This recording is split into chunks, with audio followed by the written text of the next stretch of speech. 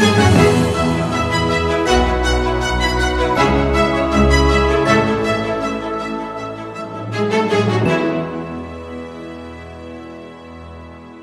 everyone. My name is David Fideler. I'm the editor of the Living Ideas Journal, and I'm also the editor of Stoic Insights. And it's my pleasure today to be speaking with Massimo Pigliucci, the K.D. Arani Professor of Philosophy at the City College of New York. Massimo is the author of many books, and today we'll be discussing his latest work, The Quest for Character, what the story of Socrates and Alcibiades teaches us about the search for good leaders. So welcome, Massimo, and it's great to be speaking with you again. It's a pleasure to be here, David. Thanks for having me. Great. So in short, could you tell us what inspired you to write this book? Yeah, I was always inspired and stunned, I guess, by Alcibiades' life. The initial prompt for this project was actually Alcibiades himself, and then literally expanded to other characters and broader theme. But I'm still surprised that nobody has made a movie out of the life of Alcibiades, at least none that I know of, because the guy was just incredible, right? He was impossibly handsome, uber rich, brave, dashing. He had everything you of noble descent. He had everything you wanted in a human being, except, of course, the only thing that mattered in order to become a good statesman in general, and that was a good character. And so the story goes that he went to Socrates. Alcibiades was very young, in his early 20s. Socrates was in his 40s, and they were friends. And Alcibiades was, in a sense, Socrates' student, and he goes to Socrates and says, I want to become a leader of Athens. I want to introduce myself to the assembly. What do you think? And basically what follows, this is in the Alcibiades Mire, which is attributed to Plato, although there is some doubt that Plato actually wrote that dialogue. But regardless who wrote it, it's an interesting dialogue, because Socrates basically puts Alcibiades through what we would today call a job interview. And it doesn't go very well, because it turns out, of course, that Alcibiades is full of hubris, is into self-aggrandizing, he's a narcissist. And so at the end of it, Socrates tells him, and I'm quoting you on this, "Then alas, Alcibiades, what a condition you suffer from. I hesitate to name it, but it must be said. You are wedded to stupidity, best of men, of the most extreme sort, as the argument accuses you and you accuse yourself. So this is why you are leaping into the affairs of the city before you have been educated." And it's like, ouch, right? Your mentor tells you something like that.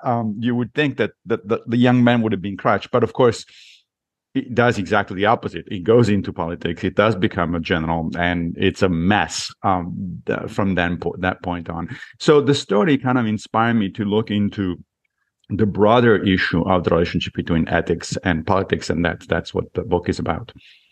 Right.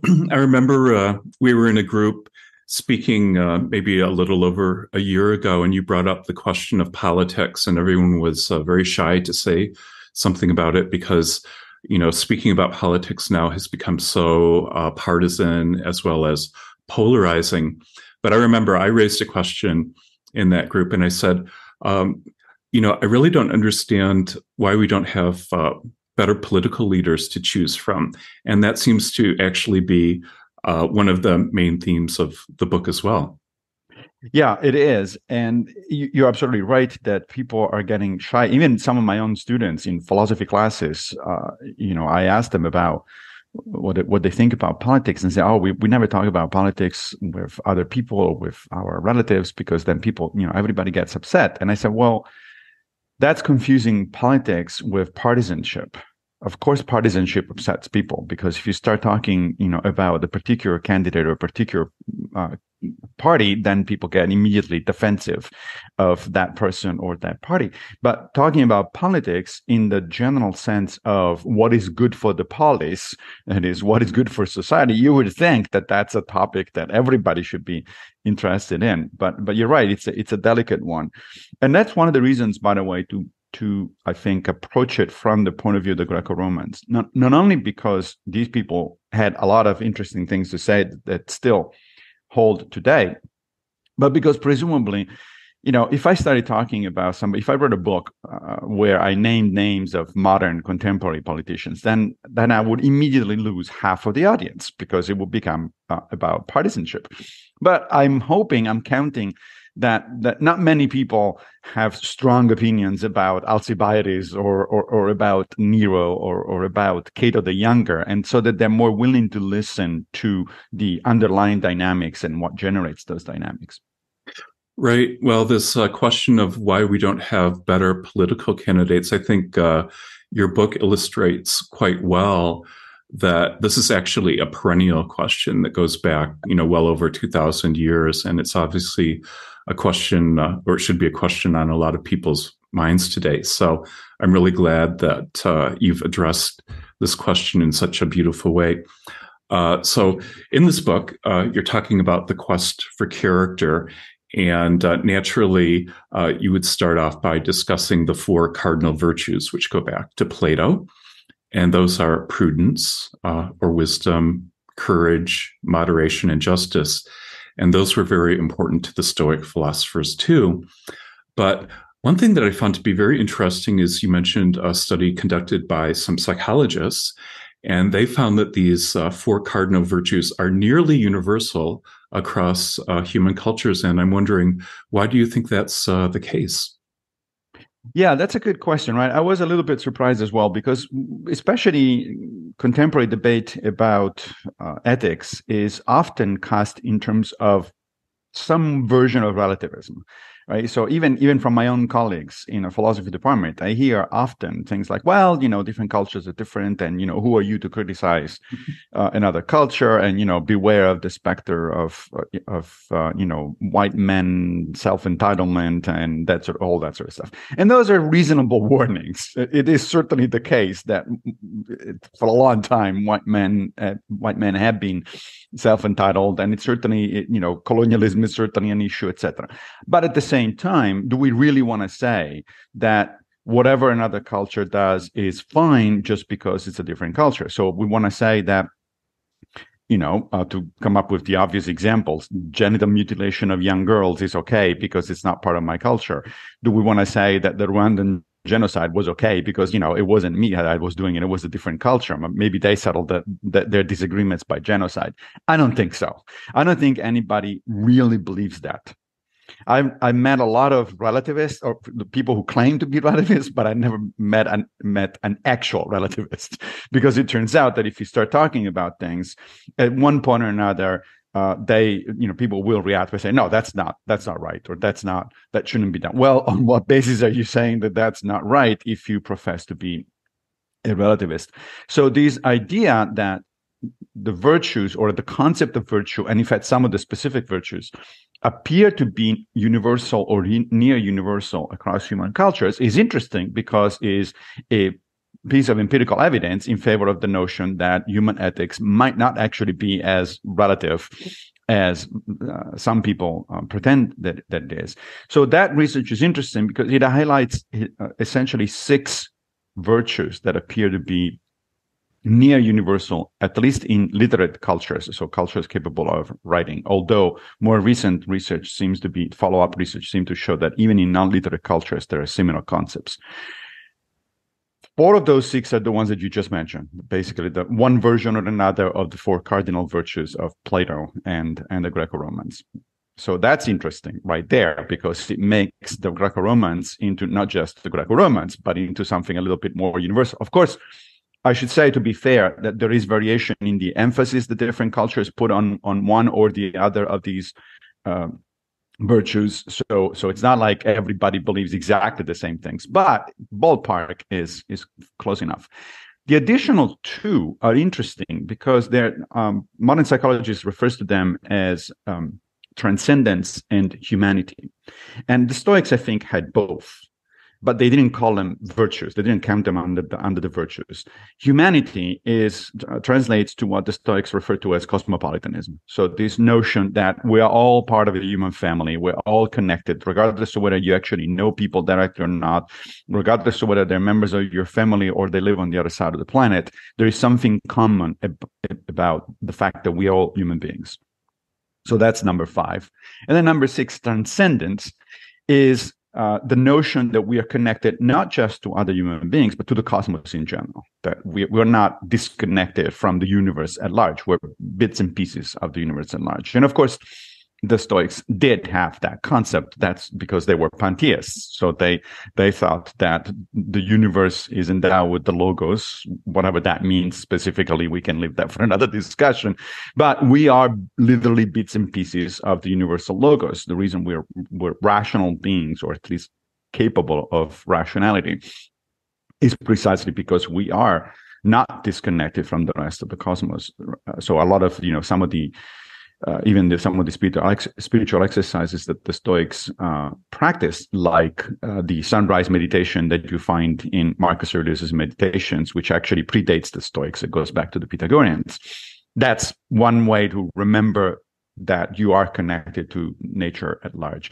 So these 6 appear to be pretty much a constant, and they're found everywhere. And that, to me, is an important way of validating the fact that when we talk about the Greco-Romans, we're not just talking about a specific, we are obviously talking about a specific culture and time, but what we value about that specific culture and time is actually universal, is actually applies to universal in the sense of human universal. I'm not claiming any kind of Kantian universalism of, an absolute sense of universal morality. I don't believe that for a minute, but I do believe that there are commonalities at the level of human beings, at the level of the human species, that are important.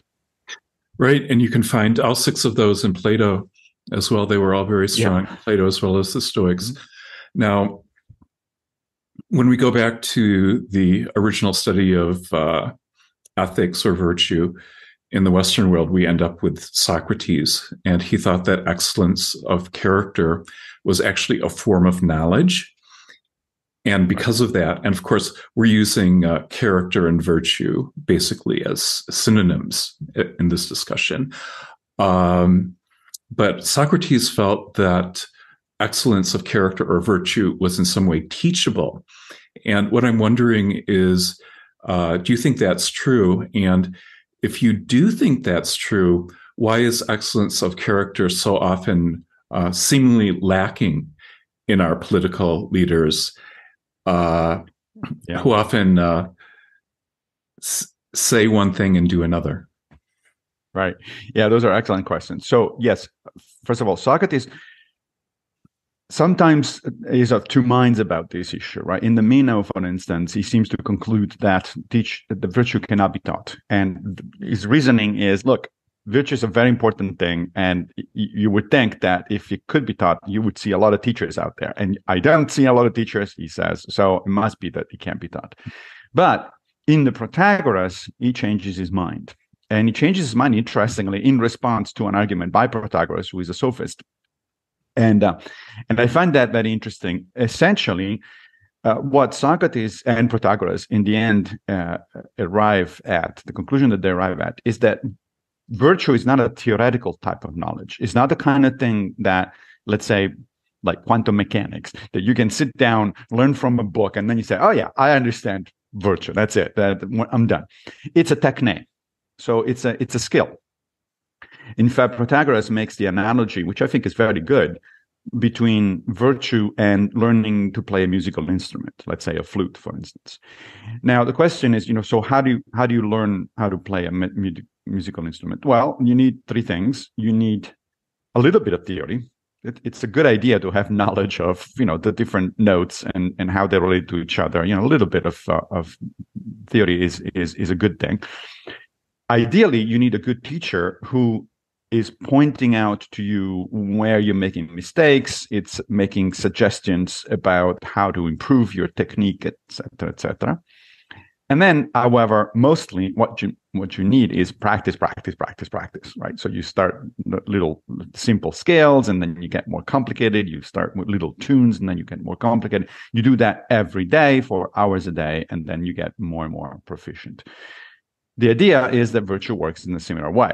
You want a little bit of theory. For instance, thinking of virtue in terms of the four cardinal ones is a bit of theory. Thinking, whether you agree or not with Socrates, for instance, about the unity of virtues, the notion that the four virtues are actually all four aspects of the same fundamental thing, let's say wisdom in the broad sense, or not. That's theory. Ideally, you need a Socrates or a Seneca or a Plato or somebody who helps you out navigating your way through the virtues. But mostly what you need is, in fact, the practice. And then the question becomes, okay, it's clear enough, I think, how you practice a musical instrument. But how do you practice virtue? And the ancient Greco-Romans were actually pretty generous about giving us suggestions about this, right? The so-called spiritual exercises that Pierre Hadot talks about in a couple of his books are essentially ways to practice virtue. For instance, if you look at Musonius Rufus, who was a first century Stoic philosopher, he was the teacher of Epictetus. What does he say? He says, well, take temperance, which is one of the four cardinal virtues. How do you practice temperance? Oh, well, you got three chances every day. Every time you sit down for a meal, that's your practice for temperance, because you start paying attention, as we would say today, perhaps you are mindful about what you're eating, where what you're eating comes from, how much you're eating it, how you're sharing it with other people, et cetera, et cetera. All of those are chances to practice temperance, because you want to be mindful and self-control, exercise self-control on the quality and quantity of your food. And that's one way in which you practice virtue. Let's say, for instance, you want to practice generosity. Well, there's many ways, but one way to do that might be to get into the habit of putting some pocket change in your pocket before you go, you leave the house, and then just give it to the first homeless person you see in the streets, no questions asked.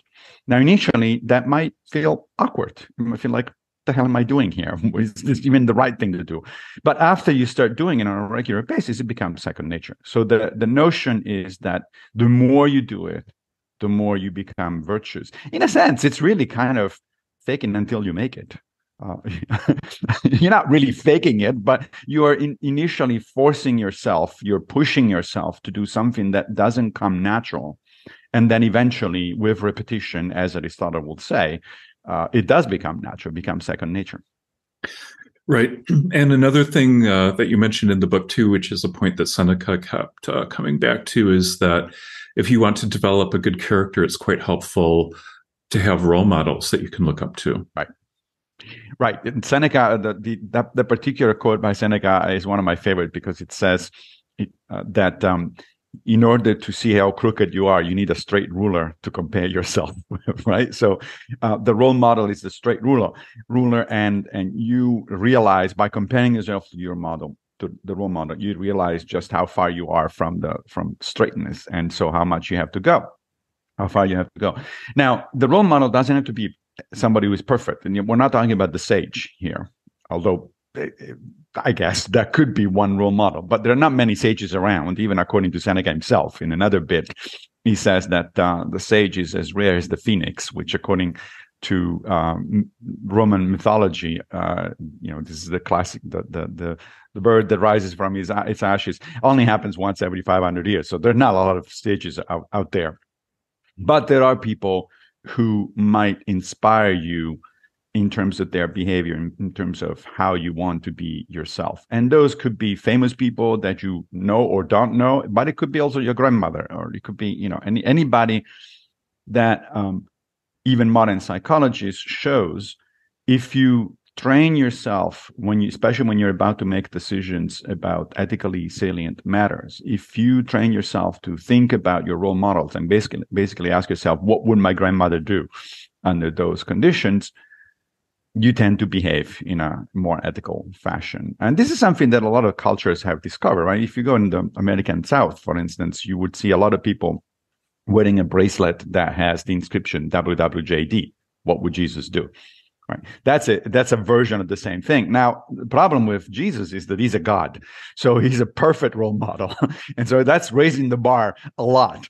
I prefer to think of Epictetus as my role model. And so I ask myself, what would Epictetus do here? And the answer does guide your own actions in that fashion. Mm-hmm. So, could you tell us a bit about the story about Socrates and Alcibiades, and why were they interested in one another? How did they differ from one another? And Yeah. ultimately, you have a very complex account because it's a complicated story. But could you tell us also how Alcibiades ended up turning against Athens? Yeah, it is a complicated story. As I said, somebody should make a movie out of this. And they were, as I said, they had a complex relationship in terms of friendship, mentorship, and mentor and student. They're rumored to be lovers, although it's pretty clear from Plato's Symposium that they were not. That Alcibiades wanted to be Socrates' lover, physical lover, and Socrates was only interested in Alcibiades' soul. But that raises yet another question: why was Socrates interested in Alcibiades' soul, since Socrates saw so clearly that Alcibiades was a deeply flawed human being? So it's really kind of complicated. But Socrates did like to surround himself with young people that he wanted to influence. He thought that was a major way for him to help the city of Athens. Of course, in the end, we know that was one of the two charges that were raised against him at his trial: the corruption of the youth, right? Which in modern terms just means teaching. If you're teaching, you're trying to, in a certain way, you're trying in fact to corrupt the youth in a sense. Alcibiades himself was an incredible character. I mean, he was in fact brilliant. He was a brilliant general, and he did win a lot of battles, both on land and at sea on behalf of Athens.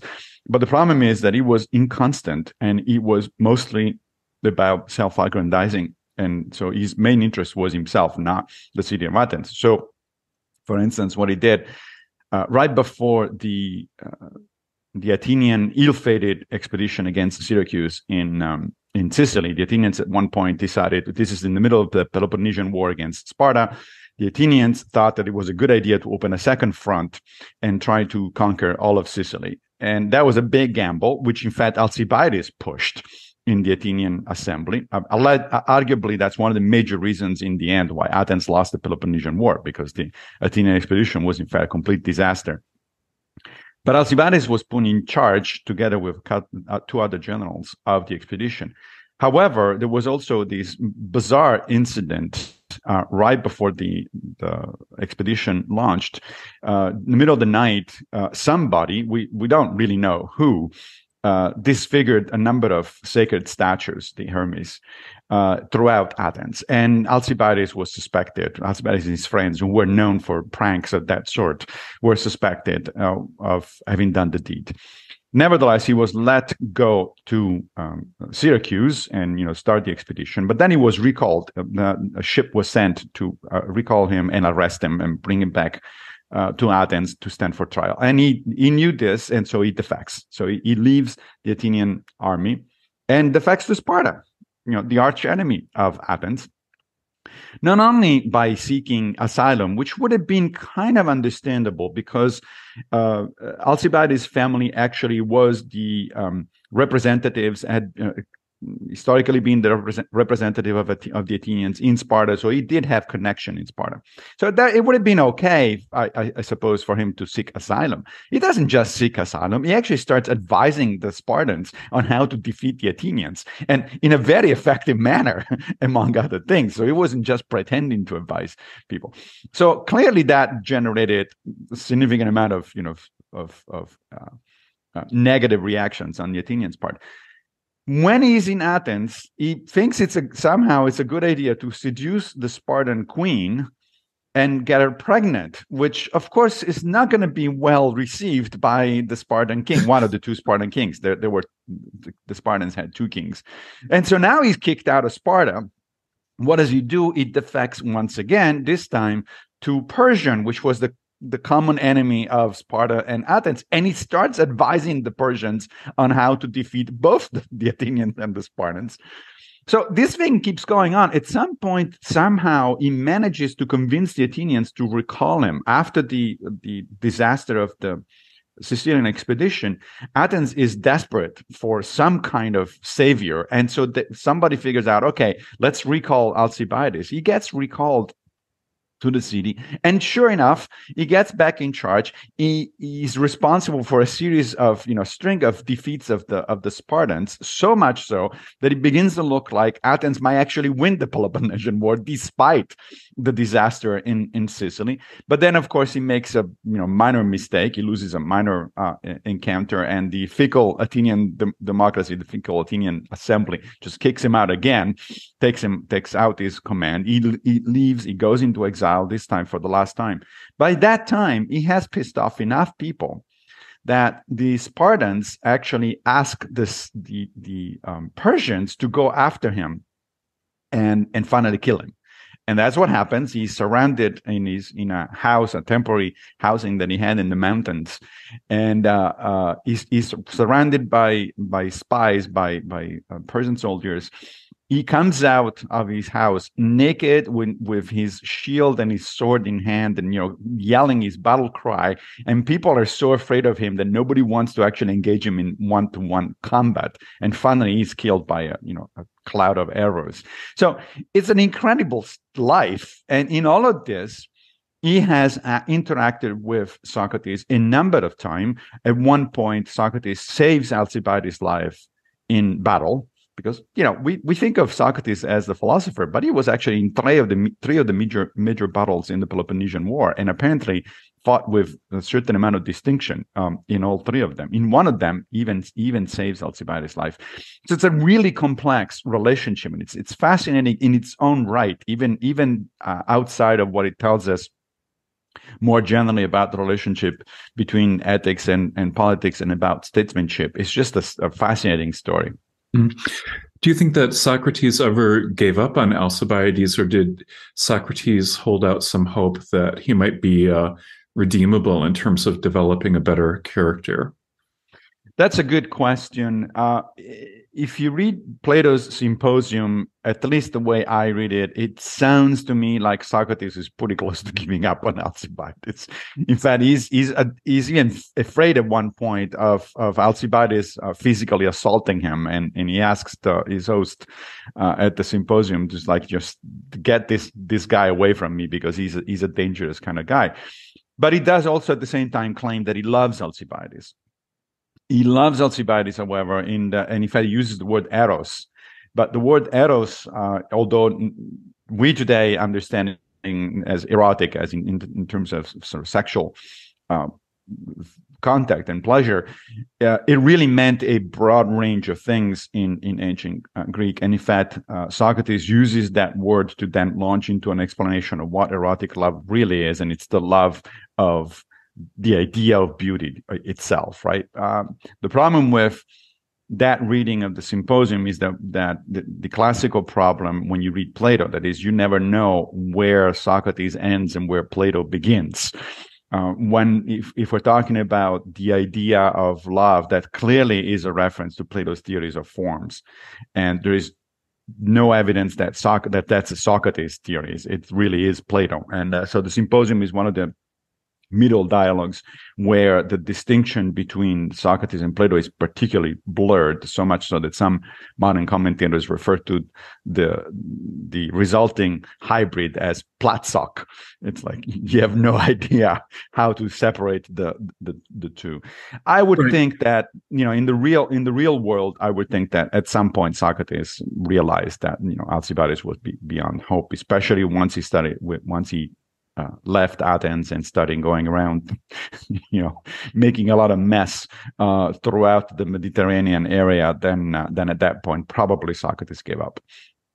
Right. So Plato's, earliest dialogues seem to be, relatively faithful in terms of representing Socrates and his method and ideas. But as time goes on, Plato begins to use him as a mouthpiece for his own ideas.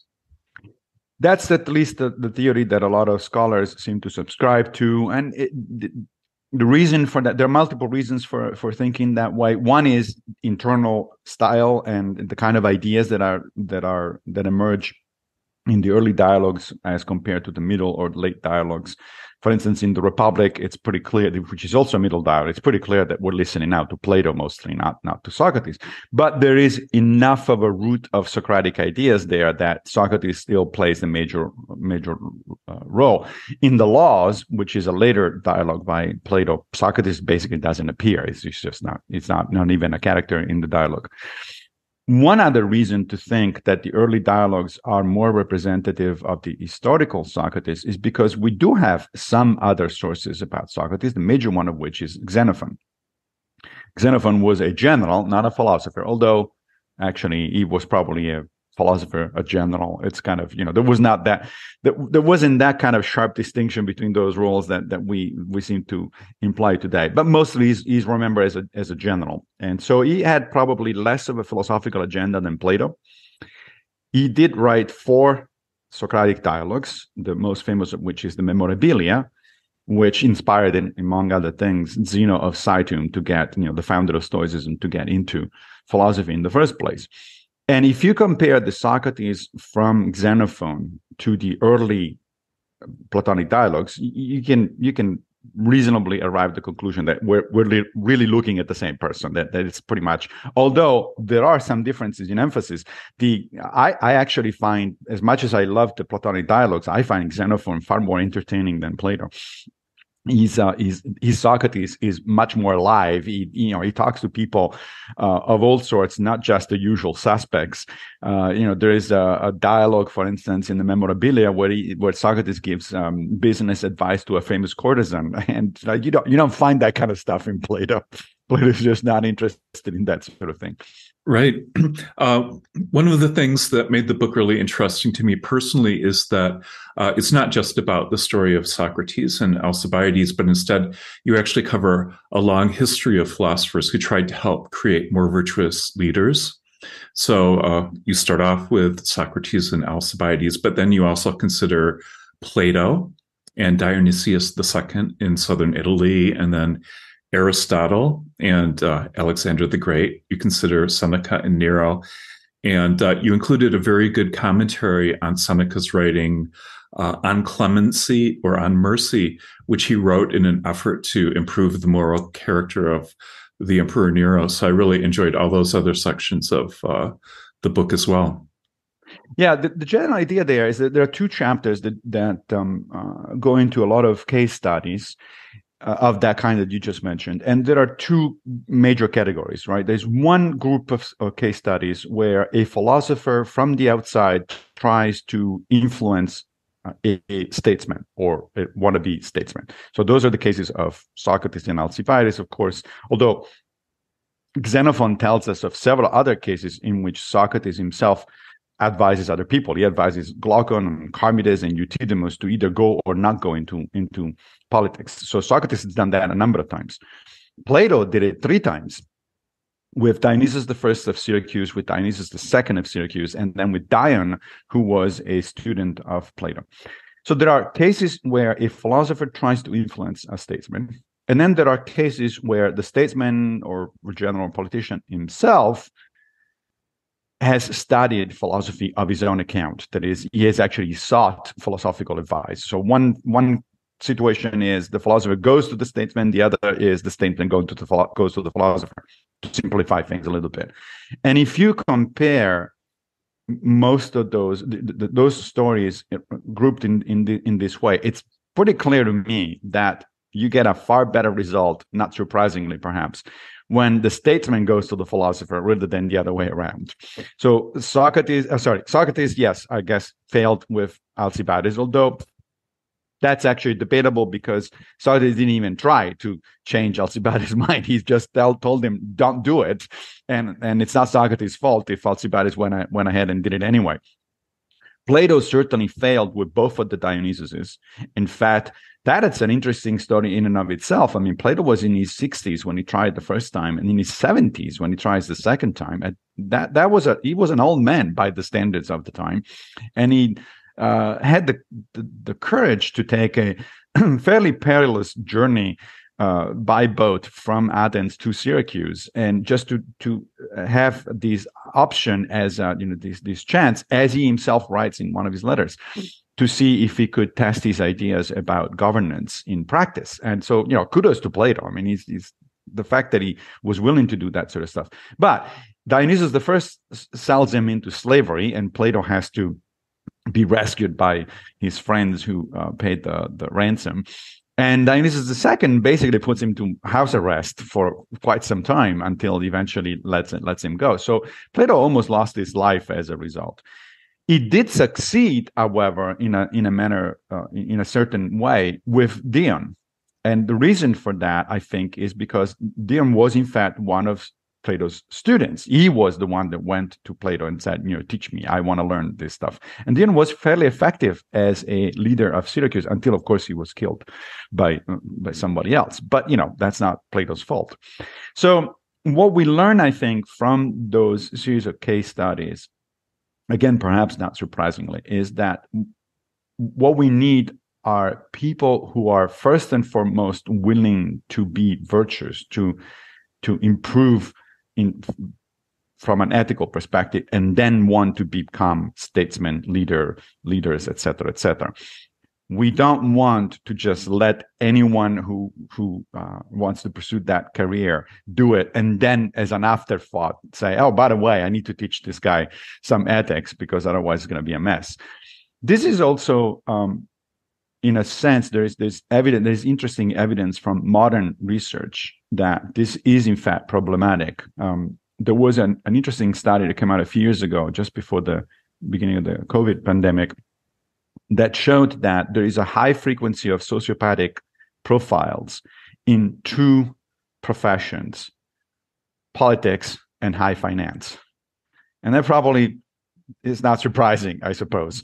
But it should be a warning, right? You don't want sociopaths in charge. Certainly not of high finance either, but certainly not of politics. You don't want essentially, what amounts to be a person with a very deviant kind of psychology to be in charge of things. And yet that's what we have a lot of the times.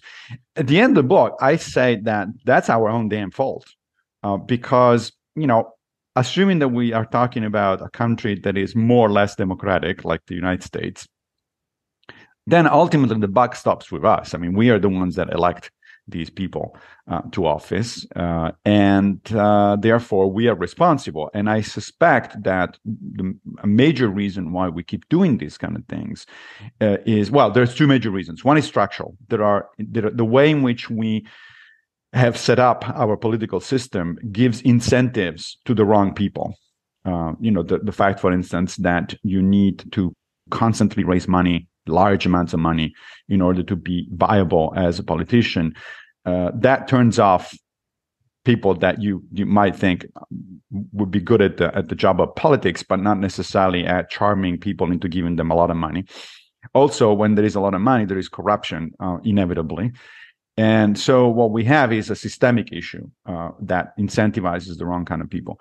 But we also have the fact that we as voters, as citizens, are just not paying enough attention to character, to the issue of character. Hence the whole idea of the book. It is really up to us to engage both in self-improvement. We ourselves can use a little bit of improvement in terms of, ethical issues, but particularly to pay attention to character. Personally, I would prefer a politician whose ideas don't necessarily align with my own political preferences in terms of policy, right? But who is an honest person who really honestly tries to do the best job that they can, rather than somebody who might superficially align with my policy preferences, but it turns out to be corrupted and crooked and, and interested in self-aggrandizing and things like that. To give you an example, I consider myself a progressive liberal, broadly speaking, but I'd rather have a Churchill in charge than a Bill Clinton, let's say, just to pick two names at random. So I do think the character is far more important than, unfortunately, a lot of people seem to agree at the moment. Right. I actually agree with you about that because I remember in an election from a few years ago, there were some candidates running who I didn't entirely agree with in terms of their policies, but they were so intelligent and thoughtful, and they had such good characters that I would have been more than happy to vote for them, especially in comparison to the candidates that we actually got.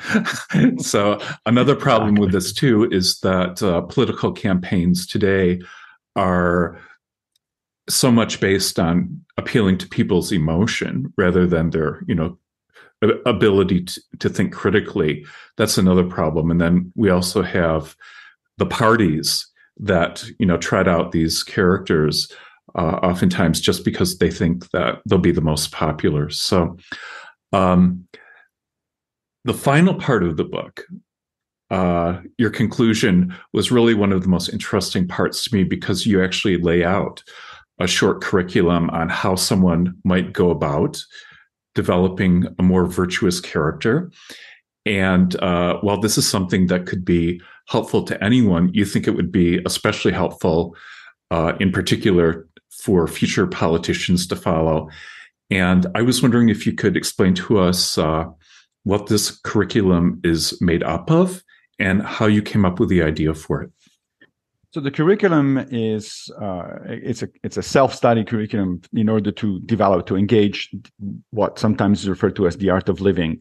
The direct inspiration for it is a book called The Art of Living by John Sellers, who is, as you know, a scholar, modern scholar of these issues. But in fact, the idea goes back to the Renaissance and then way before that to the Greco-Romans themselves.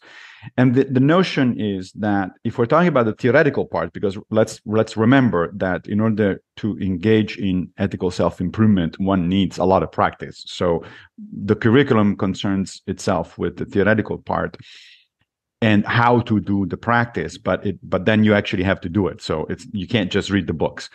But the basic idea is that there are three kinds of sources, three kinds of books that you want to concern yourself if you're serious about ethical self-improvement. One is literature that is concerned with action.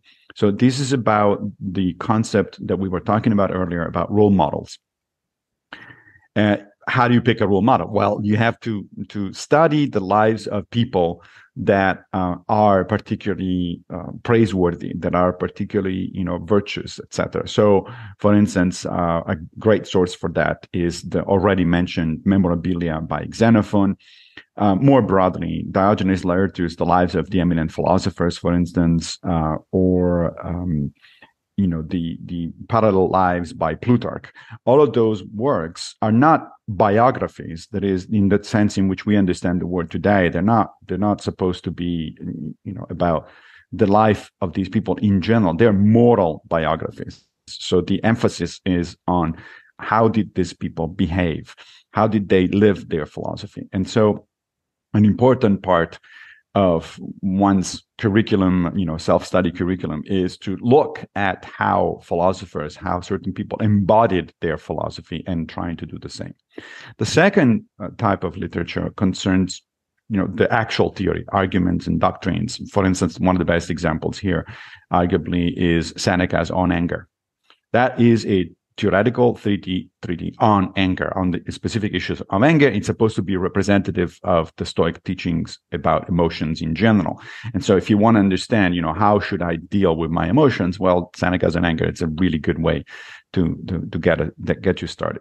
And then the third type of literature that I think is useful to learn about is concerned with practical exercises, or what, again, Adele called spiritual exercises.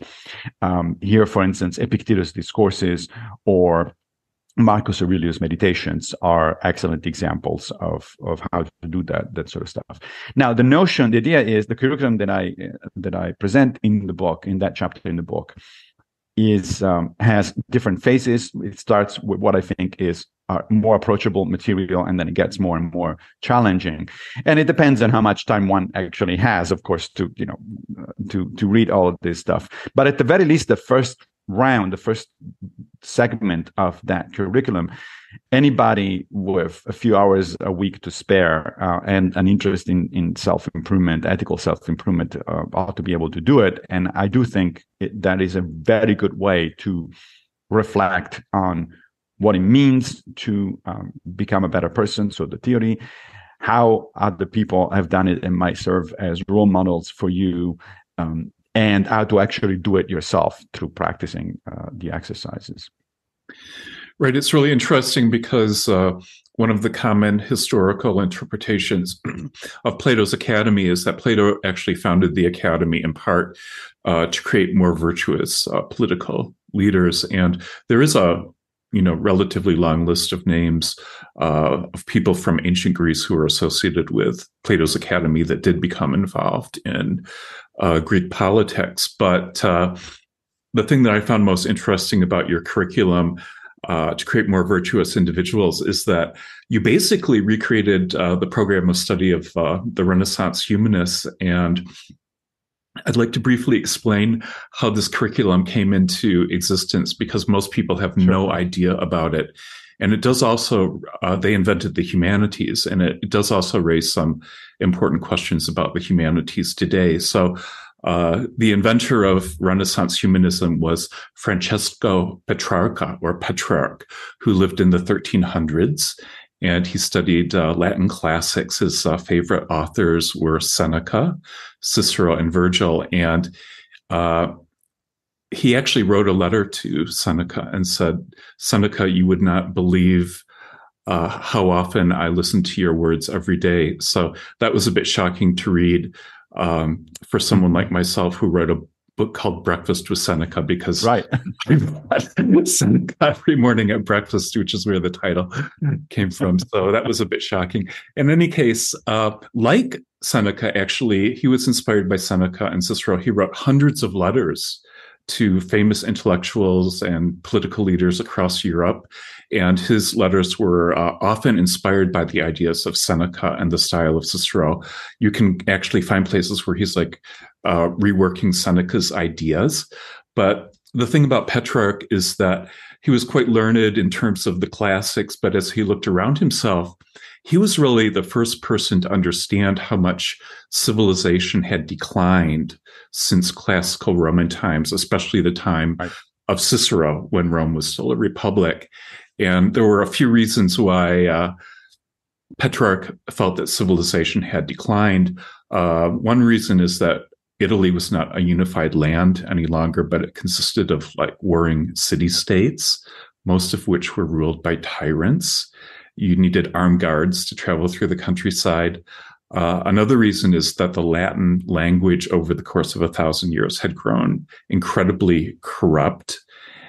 And later on, the humanists wanted to recapture being able to write in the, pure style of Cicero. That was one of their obsessions. Another thing is that Petrarch was a devout Christian, and he saw the Catholic Church as being incredibly corrupt. In the 1300s, the papal seat had moved out of Rome to southern France, and that's where Petrarch's father worked. And Petrarch had a lot of inside contacts there, and he referred to the Catholic Church there as the Western Babylon and a nest of fornicators. So those are quotes. So he did not mince words. That's true. Yeah, he did not. And he was pretty well informed about this. Another item, too, is that the legal system had become very corrupt. He felt it had been great in Roman times, but in Petrarch's time, it had become an arcane system that sold justice. So he was a law school dropout, like a lot of the later Renaissance humanists. But basically, he saw this massive cultural decline that happened since the fall of Rome. And Petrarch actually invented the idea of the Dark Ages to explain this. Mm-hmm. And this is the key point. He came to the conclusion that the only way to improve the world in which he lived was to rediscover the deepest values of classical civilization. And the only way to create better political leaders was to restore the moral philosophy of the ancient world. And that was the birth of the Renaissance. It was to recover the lost knowledge of antiquity and the moral philosophy of the ancient world. And this resulted in the invention of the humanities. And one thing that you have to keep in mind for Petrarch is that his idea of moral philosophy was Stoicism and Greek virtue ethics, which is exactly what you're talking about. And so this should sound familiar to you because it's exactly the same topic that you're exploring in your book. That's right. And I do think that Petrarch and the other humanists, Renaissance humanists, were exactly right. I mean, often when I have these kind of conversations like we're having today, one question that naturally comes to into these conversations is why the Greco-Romans? Why do we listen to people or read people that are more than 2,000 years old? And of course, often that is accompanied by, and by the way, these were all white men, and it's like, yeah, whatever. The point is that you want to listen to the Greco-Roman, and not just the Greco-Romans. There are other traditions from about the same time, as it turns out. Buddhism in India, for instance, Confucianism and Taoism in China, which is about the same time, maybe a century or two older than the Greco-Roman traditions, where these people actually got something fundamentally right about human nature, about ethics understood in the broad sense as the problem of how to live harmoniously and productively with other people. They just got something right, and so why you want to throw it away just because it's old? It's not that the latest thing is necessarily the better just because it is the latest. Now, when you talk a minute ago, you mentioned the word knowledge, right? So that Petrarch was trying to resume and reevaluate ancient knowledge. That word is interesting because if we were having a conversation today, not about ethics and justice and stuff like that, but about, let's say, physics and biology, we wouldn't be talking about the Greco-Romans. I wouldn't advise, as a biologist myself, I wouldn't advise somebody who wants to study biology today, say, well, go back to Aristotle and read what he was, and we have to say. Unless you're interested in historically, in the history of science, that's fine. But if you want to learn biology from Aristotle or physics from Aristotle, you really are wasting your time. That the modern science and modern technology are so different and so much more advanced than what the Greco-Romans or the Indians or the Chinese were doing at the time, that it makes no sense for you to approach it that way. But I think, interestingly, in terms of ethics, not only these people got something fundamentally right, but in fact, I would go as far as arguing that modern moral philosophy made a couple of really seriously wrong turns over the last couple of 100 years, beginning with Kant, arguably. I think that both Kant and later on, John Stuart Mill and Jeremy Bentham, so the founders of utilitarianism, they just went in the wrong direction. And we're now, in modern times, we're thinking of ethics as essentially the study of right and wrong. And we're thinking of it as a universal, as being rooted in universal answers. There is only one answer to, is this action right or is this action wrong? And that's about all we're concerned about. The ancients had a much broader view of ethics. As I said, for them, ethics was not just the study of right and wrong, although it did include that. It was the study of how to live a flourishing human life, a good human life. So it includes everything: your priorities, your values, how you make choices, how you interact with other people, how do you treat yourself, that is, how to interact with yourself. All of that, most of that sort of stuff, it's actually missing from modern ethics. And the other thing is ancient virtue ethics. And again, I'm including here also non-Western traditions. People have argued, for instance, that Confucianism is a kind of virtue ethics as well, fairly similar to Aristotelian virtue ethics. The point of virtue ethics is that often the answer to any particular question that has ethical salience is it depends. It depends, not in the sense that this is not a relativist answer. Not your opinion is just as good as mine, but it depends on the circumstances. The very same action can be virtuous or non-virtuous depending on the circumstances, and even depending on the intentions of the actor himself or herself. Like, for instance, if I decide to go and volunteer for the local soup kitchen, is that a good action or not? Now, I think a Kantian would say, yes, it is. You have a moral duty to help other people. End of story. A utilitarian would say, well, let's do the calculations here. If what you're doing improves most people's happiness, then it's a good thing. If it doesn't, then it's not a good thing. So those are rigid, universal answers. A virtue ethicist would start by asking me, why are you doing this? And if it turns out that if the answer is, I'm doing it because I genuinely want to help other people, then yes, that's a virtuous action, even though I may fail. I might volunteer for the soup kitchen, and then it turns out the soup kitchen today is closed, or they have too many volunteers already, and so they turn me down. It doesn't matter. The action was still virtuous. But if I'm doing it, let's say, because I need an additional line on my resume so that I'm going to have better chances to find a job, that's not a virtuous action. Even if I succeed, even if I actually help people in the process, it's not a virtuous action. And I find that way of looking at things far more interesting and far more useful than either the Kantian or the utilitarian approaches. Exactly. So there's that element of self-interest that you have to be careful about.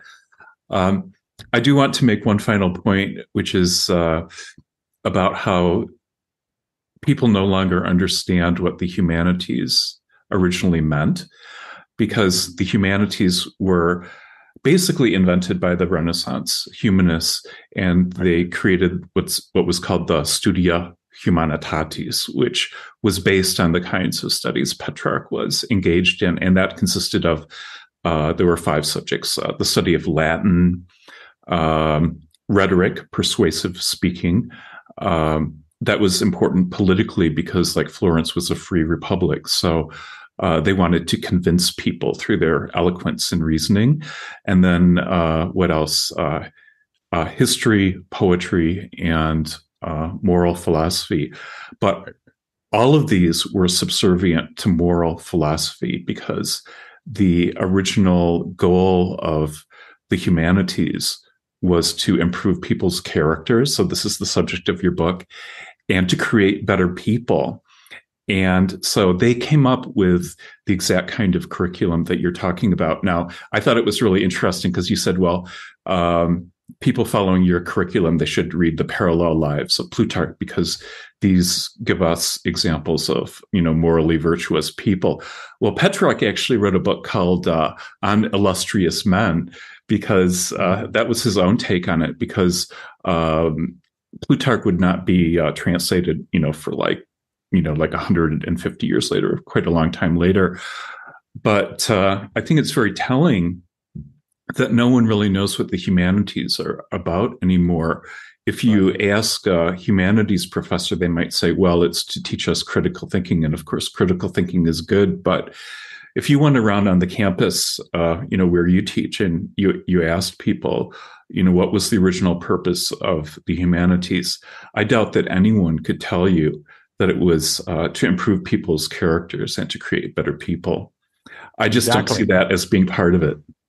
Absolutely, and that's why we're now into the paradoxical situation where it used to be that if you wanted to improve your character, you go to a philosopher. A philosopher understood not as an academic with a PhD who spends most of his life working on very abstruse and very narrow matters, but somebody who tries to practice the art of living. Today, the last place you want to go if you are into ethical self-improvement is a philosophy department, because people will look at you and say, like, what the hell are you talking about? This is not what we do. And that's unfortunate. I think that's unfortunate. I think there is no inherent contradiction between the two meanings of the word philosopher. One could certainly be a philosopher in the academic sense, and just like you can be a scientist in the academic sense, or an engineer, anything. And at the same time, however, try to live your life as a philosopher. You probably know this series of studies that came out a few years ago, where people looked into how ethical professors of moral philosophy are compared to other academics, and it turns out not more at all. The good news is at least they were not less ethical than other academics, but they were not more ethical either, which tells you right there. When I read that thing, I actually couldn't believe it. When I read that the first paper, and this is a series of papers that are published in an area that's called experimental philosophy, which basically is a social science approach to philosophical issues.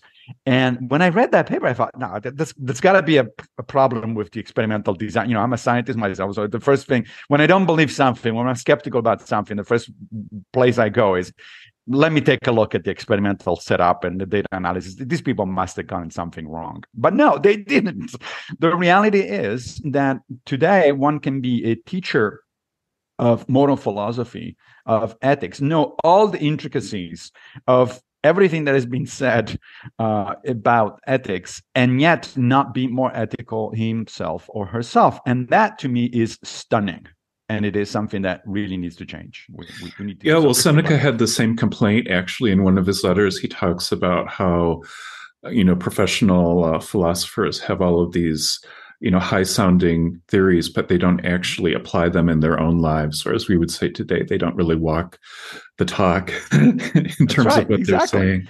And Epictetus has the same problem, which he says to some of his students, like if you came here to just learn the logic, the intricacies of the logic of Chrysippus, for instance, you are just doing the philosophical equivalent of literary criticism, but you're not actually learning anything that. You're not learning logic in order to live a better life. You're just learning logic for logic's sake, and then you're wasting my time, basically. So yeah, this is not a new problem. This is another one of those things that has been around for a couple of thousand years. Right. Well, I'd like to just briefly talk about a project that I'm working on that relates to this, because what I've come to believe is that in the same way that the people in the Renaissance look back to the Greek philosophers in terms of creating, a more virtuous world, that we can actually do the same in terms of drawing upon the ideas of the Renaissance, because they really excelled in this area as well. And they were able to recover not only philosophy, but a lot of other forms of lost knowledge, such as the principles of architecture and creating a much better world. So I think that we can also learn from the Renaissance thinkers. So I started a new website called Living Ideas Journal. And related to this is a 5-day course that I'm teaching in Florence in May, which is called Creating the Best Possible World, the Energizing Ideas of the Italian Renaissance. So it covers a lot of the key ideas of the Renaissance. And then we can go look at the different things that the Renaissance thinkers and artists created to see how those ideas were manifest. And so I was also wondering, are you working on any current projects that you could tell us about?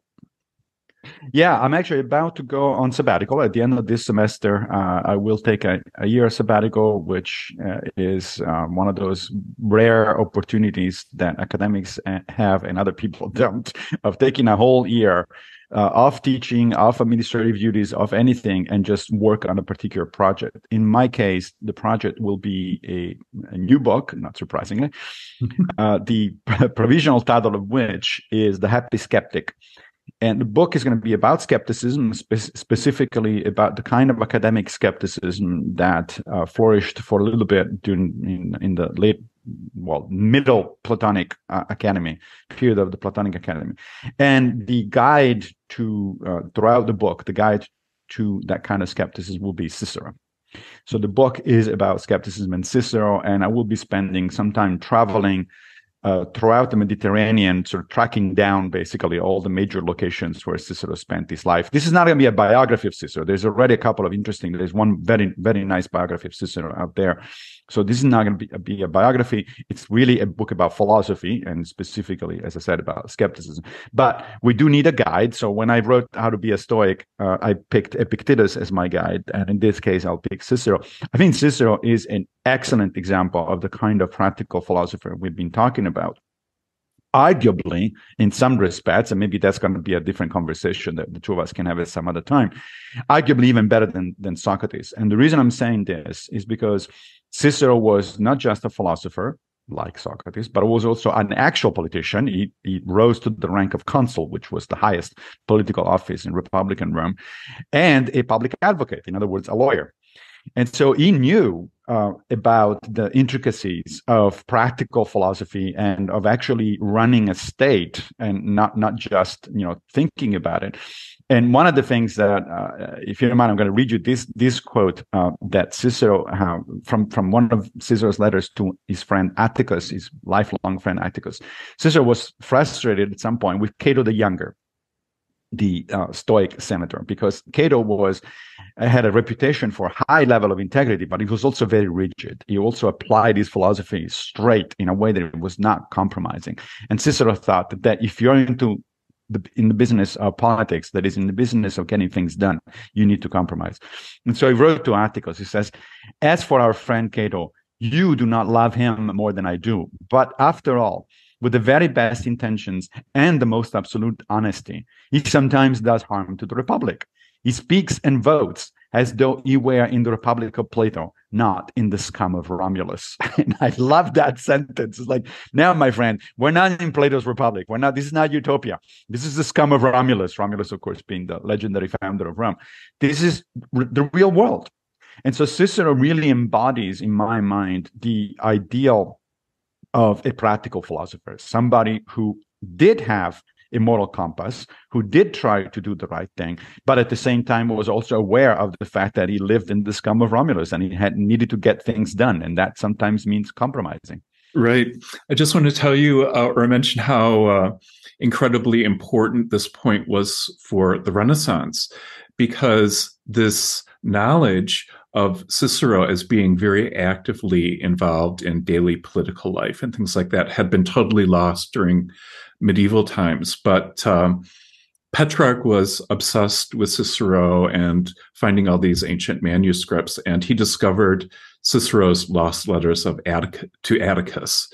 And if it hadn't been to Petrarch, we would have never found them. And actually, when Petrarch read them, his heart was broken, because he had this vision of Cicero as this, philosopher who lived in an ivory tower and sat in his country villas and wrote philosophy. And he was so disappointed to see that Cicero got his hands dirty with political matters and things like that. But later on, this became the model for the Renaissance and the basis of what scholars now call civic humanism. And I refer to it by the phrase of creating the best possible world, because that really explains what they were trying to do. And Cicero was the model of both being philosophically engaged, but also engaged in the world of society. And that became the model for the Renaissance and allowed the Renaissance to flower forth the way that it did. So Cicero ended up being the biggest hero of the civic humanists of the Renaissance. That's right. And so here we are again. It's a perennial topic, and you're exploring the same thing. It's really amazing. And it does give me some hope for the world. We need to think about these things. And Massimo, I'd like to thank you very much for this conversation. I'd like to thank everyone for listening. And if people have enjoyed this, please subscribe to the YouTube channel and select the notifications bell so you can learn about new discussions in the future. And also look under the video on YouTube, because I'm going to post Massimo's link to his book and his website, and also the projects that I'm working on. Thank you for having me. It's been a pleasure. Oh, it's wonderful speaking with you, and hopefully we'll speak again soon.